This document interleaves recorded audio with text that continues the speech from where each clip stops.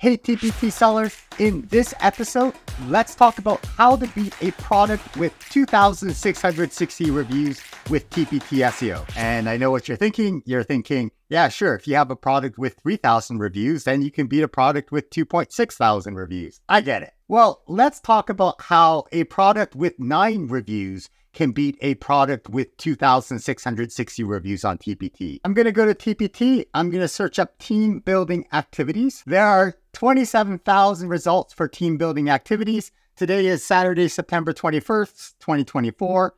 And the very first result with no filters is this resource here with a 5-star rating and 9 reviews. This is the first resource, second, third, fourth, fifth. The 6th resource has 1.6 thousand reviews, 7, 9, 10, 13. The 13th resource has 1.9 thousand reviews, 14, 15, 16, 17. We'll talk about this one more. Notice how team building is not even in the title. It just has activities. 18, 19. So in 19th place is this resource with 2.7 thousand reviews. In this episode, we're going to talk about how a resource with only 9 reviews can beat this resource that has clearly sold way more than 9 reviews. I'm going to introduce the case study. I'll talk about what I think is happening from a TPT SEO perspective. We'll do some deep analysis with this keyword, and I'll summarize some TPT SEO ideas at the end. This episode is for TPT hamsters and TPT hawks. If you're not sure what I mean by that, check out the free business course up there. So let's talk about this case study. This is episode 14 of my Sunday SEO Secret series, where we dive into the TPT developer manual. Today, we're going to look at this keyword because it's unusual. If you've been watching this series for a while, you know that TPT search uses Algolia, which is a tie-breaking ranking formula. If you haven't checked it out yet, there is a free TPT SEO masterclass, so you don't have to pay hundreds of dollars for TPT SEO. It's a great summary of all of the TPT SEO secrets that I've learned from studying the Algolia manual. Today's episode, we're just looking at one example for TPT search. And my question to you is, does my explanation in this episode explain some of the weird things that you have seen in TPT land recently? So I've chatted with a few TPT sellers who've talked to me about how they think the search algorithm is being changed and TPT isn't letting us know about it. And their reason for this is that in first or second place, there are a couple of resources that they don't expect to see because they have so little reviews. So I'm going to walk through what I think is happening in this case. And if you've seen strange results in TPT land recently, let me know in the comments if my theory applies to your scenario. Sometimes the unexpected happens as a teacherpreneur, but unexpected doesn't mean that the sky is falling. When we see unusual things in TPT search, it doesn't necessarily mean that they're changing the search algorithm. Actually, they're constantly changing the search algorithm. Large companies do constant A/B testing where they're trying different things with the formula to see which one has a better result. So sometimes the results that I see may be different than the results that you see because we're seeing different versions of the search engine. Sometimes we feel that unexpected things are unfair. I've worked so hard to get my resource into the first page of TPT search, and then there's an unexpected search algorithm change, and now I'm not in the first page anymore, and grr, that makes me mad. And I think that's human nature to feel that way. If you haven't read this book or listened to it, Who Moved My Cheese is excellent in terms of changing our mindset in how we deal with change. So when I'm in a good place, I like to view the unexpected as an opportunity for learning. TPT is a long journey. There are ups and downs, and sometimes I need to take a break. But when I'm in a good space, and if you're in a good space right now, then let's see what we can learn from unexpected, unusual search results. So that example I showed you at the beginning about team building activities, it's unusual for 2 reasons. The first reason is because on page 1 in position 1, we have a resource that's $5 and only has 9 reviews. And it's out-competing a resource on the 19th position on that page, which has 2.7 thousand reviews. Some TPT sellers have reported to me that sometimes in that first position, they've seen resources that they feel shouldn't be in the first position because they have so few sales. The second thing that's unusual about this search term is that activities is highlighted in purple, but activity singular is not highlighted in purple, which to me means that activity singular is not a synonym for activities. In other words, because it's not highlighted by purple, I don't think the Tpt Seo algorithm is thinking about activity singular in the same way. But when I dive into the data, it clearly views the two words as similar, even though it's not highlighting both of them. So let me know what you think, because I'm still a little bit baffled about why activity singular isn't highlighted in purple. If I look at this first example, activities is what I'm searching for, team building activities. I can see that the word activity by itself, singular, it's not highlighted in purple. So to me, that means that it shouldn't be considered by the search engine. And when I scroll down, eventually I find something that has activities, plural, and I can see that's highlighted in purple. So this is an outlier to me because activity should be highlighted and it's not. I used the keyword tool to figure out the ranks and positions and the number of reviews for the resources on the first 10 pages. There are 24 resources per page, so that's the first 240 resources. When you download the Ultimate Bundle, it's TPT Seller tip number 10. And when I get the Google Sheet TPT keyword position tracking tool, when I open up the Google Sheet, I have to read and accept the terms of service and allow access to the internet. What this tool does is I can type a search term like team building activity, plural, and hit enter, and Google Sheet will connect to the TPT website, look at the results on the first 10 pages, and then at the top, if I type my store name, like EduCircles, I can see that right now, I'm at rank 72 at the bottom of page 3. If I scroll down, I can see here in position 1, there's this resource with only 9 reviews. And in position 19, here's the resource with 2,660 reviews. So this is kind of a cool way to see where you rank for different keywords. So what I did in today's episode was I modified it so I could see where the keywords were in the title. You'll see what I mean in a bit. When I color code the number of reviews, we can see the first 24 results. The lowest reviews are in red, the highest reviews are in green. And we can see on this first page, it's mostly green, except for this first position resource, which is a very odd, unusual outlier. So what's happening from a TPT SEO perspective? How can a 9 review resource beat a review with 2,600 reviews? I think most of us would agree that's pretty odd. This is the first 24 resources on the first page. If I zoom out and look at the first 100 resources, so there's 4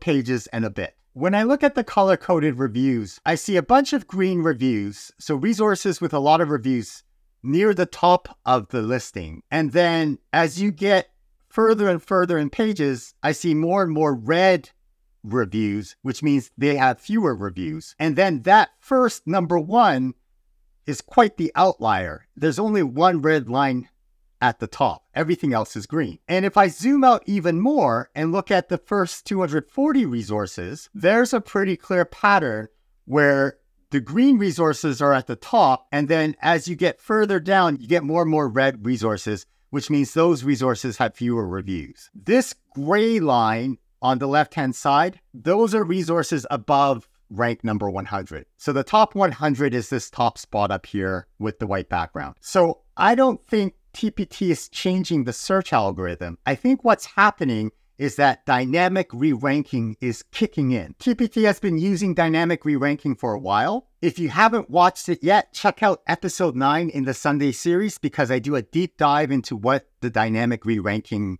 algorithm or artificial intelligence code does. It boosts resources based on how attractive they are, how popular they are becoming. The default setting is for re-ranking to promote up to 20 items with the highest attractiveness score, matching specific criteria per query. And so what that means is it is search term dependent. This resource with 9 reviews might be at the top of the list for team building activities because people are look up team building activities and then they're clicking on the resource or they're buying the resource or they're previewing the resource or doing some sort of conversion event. But just because it's doing well with team building activities, that doesn't mean it's going to do well with survival game or a different keyword that it's trying to rank for. So this attractiveness score, this popularity score is specific to the keyword and you have a different attractiveness for every keyword. I skimmed through this image last time, but I think we need to do a closer look at the re-ranking simulator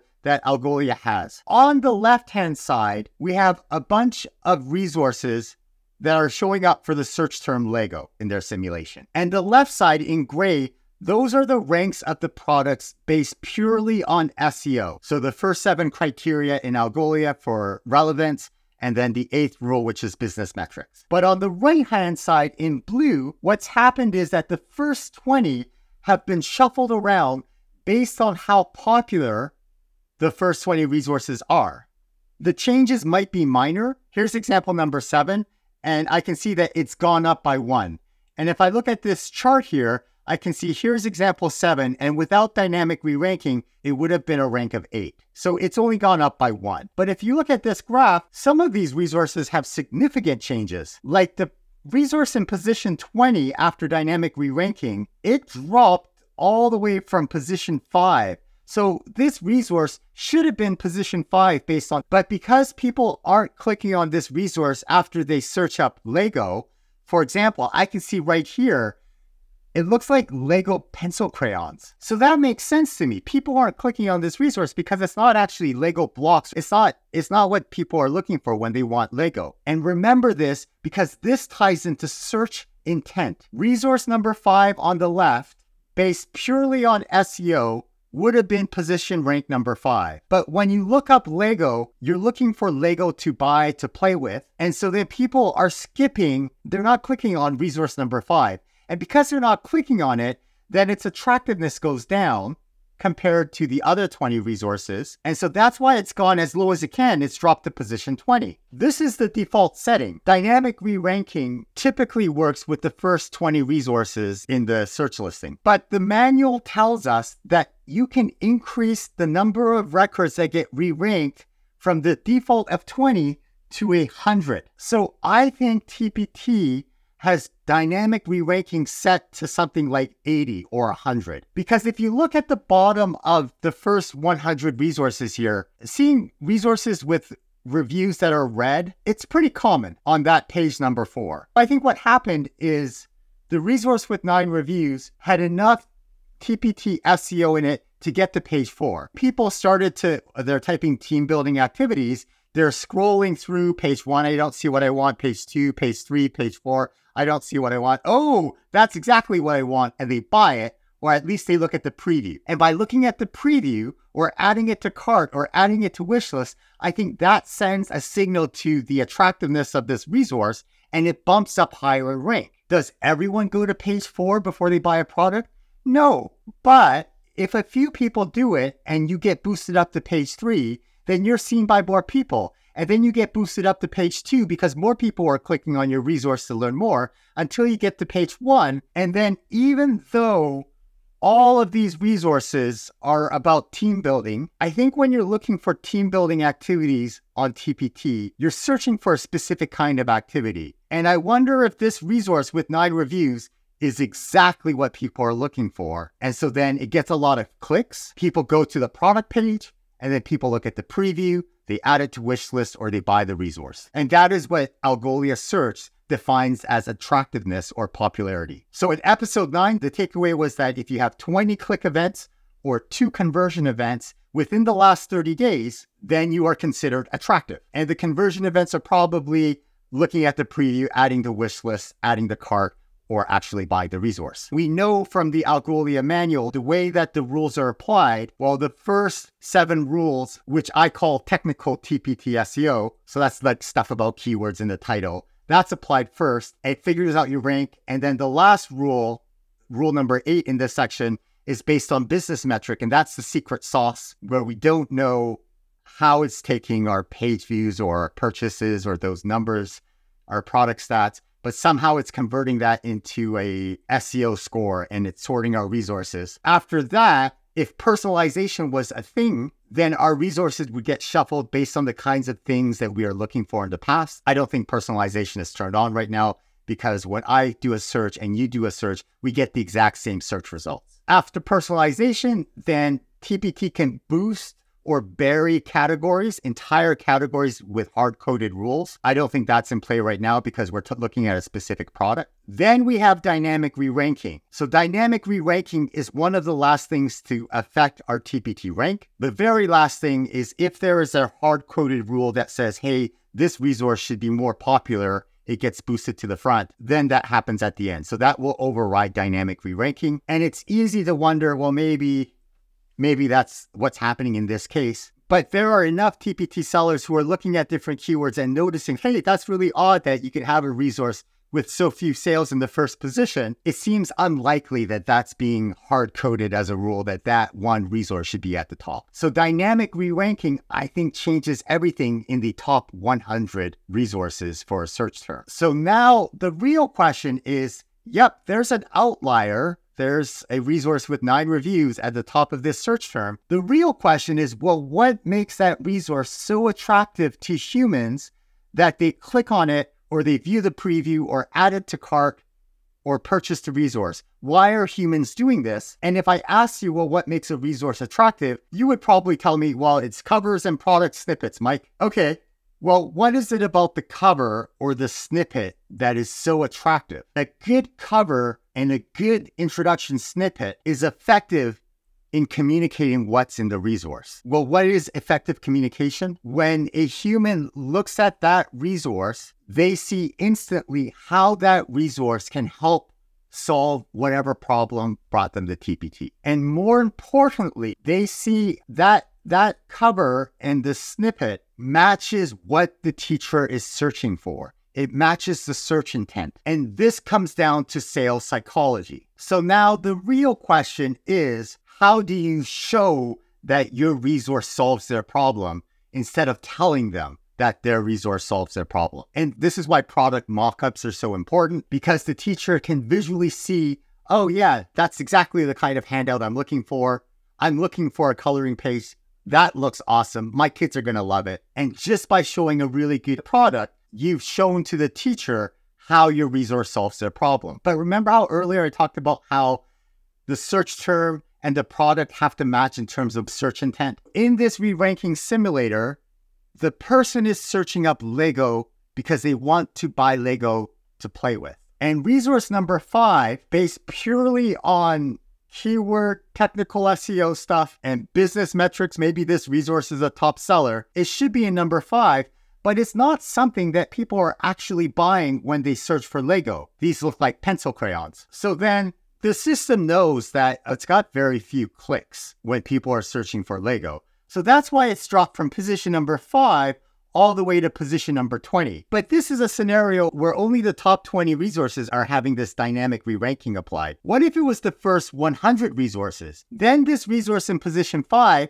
could drop to position 100 because it doesn't match the search intent. People aren't looking for pencil crayons when they're searching for Lego. So now I think dynamic re-ranking applies to the first 100 resources in a TPT search result page, which means TPT SEO can only get you so far. You can do all the right things with the keywords, you can put them in the right places, and you can get to the top 100, and dynamic re-ranking will kick in. And if your resource is not attractive, or if your resource isn't really what that search term is about, then the sales psychology will push it down to rank 100. It's not really what people are looking for. On the other hand, if you can use TPT SEO to get to page 4 of a search result, so that's position 72 to 96, then re-ranking kicks in. And then if your resource starts to get purchased or people are curious about it because it's exactly what they need, then eventually you'll start to snowball and get to the first page. And that's what I think happened in this case. The key takeaway is you can use the technical stuff that we think about as TPT SEO. You can use that to get to the first 20 to 100 results. So by technical TPT SEO, I mean the keyword research to find niche unicorns and then title optimization. All the stuff that I talked about in that free TPT SEO course at the start of this video. But the second important takeaway is that you need to use sales psychology to get you from position 100 to position number 1. And that means your cover and your snippet have to effectively communicate the value of your resource. You need to show, don't tell, show how your resource solves the teacher's problem. Have you learned something new? If you have, can you please like the video? It encourages me to make more content like this for you for free. So please like the video if you haven't done so already.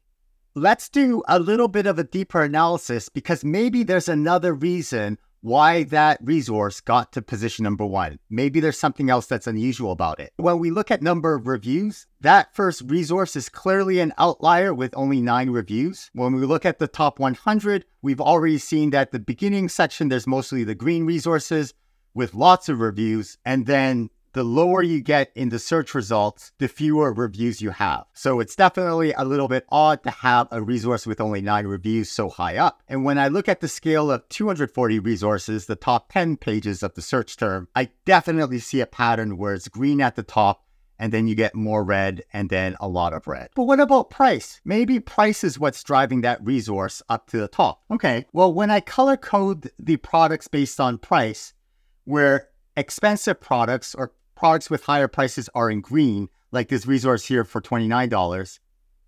Lower priced products are red, like this resource here with $2. I don't really see a pattern. And this top resource, it's in the middle. It has a white color. When I look at the top 100, again, I don't see a clear pattern like before, where there was green at the top and red at the bottom. So the price is kind of everywhere. And when I scale back to look at the top 240 resources, I can see at the bottom here, around page 9 and page 8, there's some dark green resources. So price alone isn't dragging things up or down. If I put the number of reviews on the left-hand side, I can see that the green reviews are up at the top. So there are resources with lots of reviews at the top of the search, but I don't see a clear pattern like that with price. What about the actual rating? Well, I will point out that the top resource here does have a 5-star rating. The light pink color here, the third resource, has a rating of 4.74, but it seems to be a good mix. There's some pink resources interspersed with the green.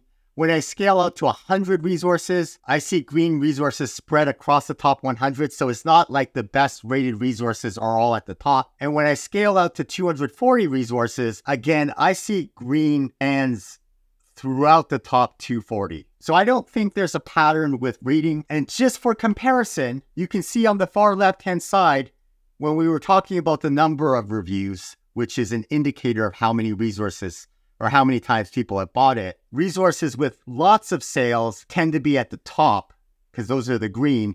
And then as you go down the search pages, you get more resources that have sold fewer times, which makes sense. A few TPT sellers have reached out to me with questions about the number of words that you have in your search term that should be in your title, and whether the proximity or the position of those words matter. So here's what I discovered. Team building activities has 3 words. And when I look for the word team in the title of the first 24 resources, they all have team except for resource number 17, which is about Halloween. When I look for the word building, again, the first 24 resources in the title, they have the word building somewhere, except for resource number 17, which is about Halloween. When I look for activity, which is highlighted in purple with TPT search, it's unusual because the first 8 here don't have activities. But when I look for activity singular, I see that, well, okay, those first 8 didn't have activities plural, but they have activities singular. This is why I think the search algorithm is taking activities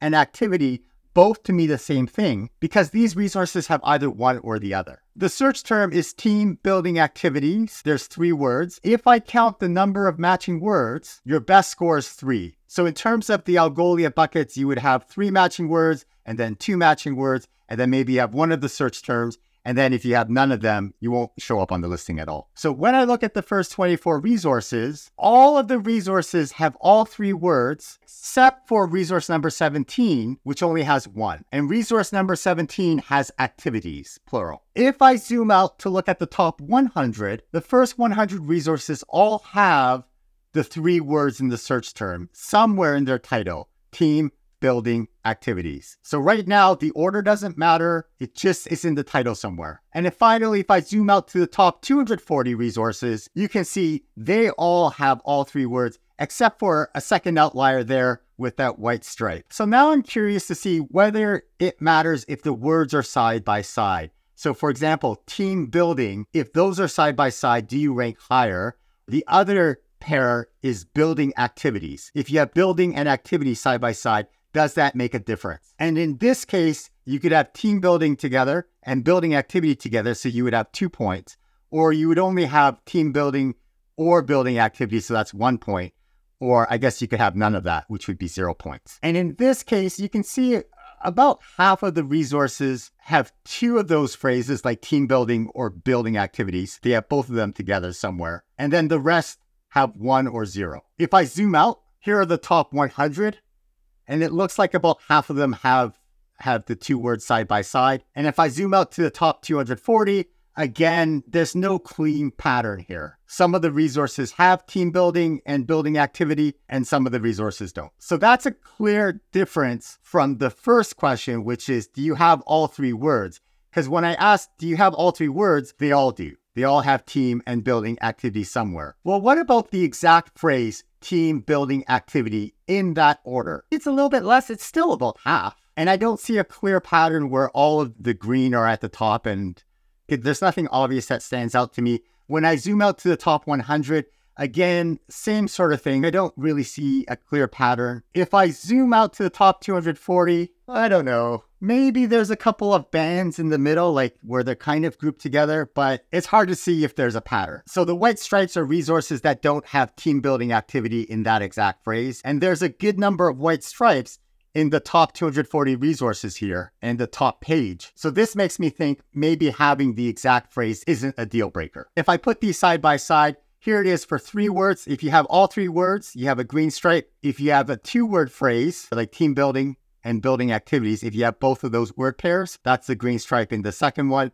And then in the first one, you have a green stripe if you have all 3 words somewhere in any order. So for me, the takeaway is put all of the words that you're trying to rank for in the title, but the proximity or the order of the words may not give you as much of a boost as we hoped it would. Now, in the Algolia manual, the default setting is to give more points if the exact phrasing is at the beginning of the title or the snippet or wherever. So I looked at whether there was a difference between whether you had the exact phrase at the start of the title or somewhere in the title. So if I look for titles like team building activity, survival game, the search phrase is at the very beginning. And that is true for our outlier here, but I don't know if that's what got it to position 1. I don't think it did, because when I look at all of the other resources on that first page, only 2 of the 24 have the exact key phrase at the beginning. Now, it may not make a difference from a TPT SEO perspective, but it might make a difference from a sales psychology perspective.